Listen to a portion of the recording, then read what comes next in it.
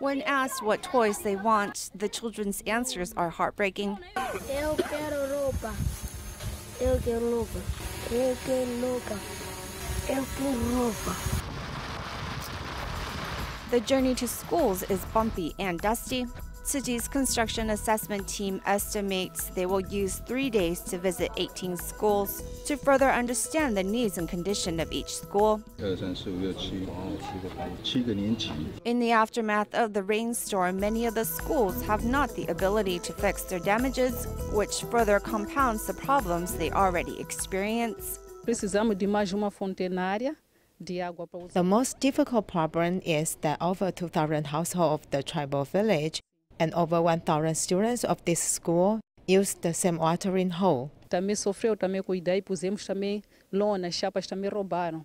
Não tem chapa, roubaram também. Namatanda General Secondary School has over 6,000 students, but only 20-some classrooms, so their lessons are split up into day and night classes. As well, many of the students come from low-income families. Neste momento temos essa dificuldade de falta de sala de aulas. Our problem is we are lacking in classrooms.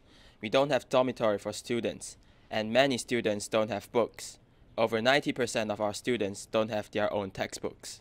Each school has its own unique flair. Before we came, Master Cheng Yan reminded us to really understand the place and get to know how their population is separated, and what the difference between the cities and countryside, and how the housing situation is. She doesn't want the school building to stand out like a sore thumb. It must be incorporated into the place.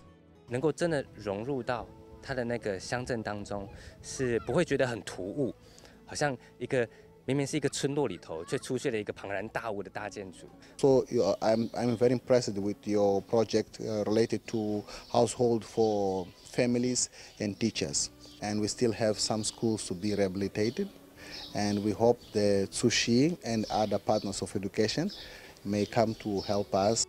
It is hoped the school rebuilding project will leave a lasting image in the minds of locals. As 10 years from now, love continues to blossom in the hearts of the students using the school.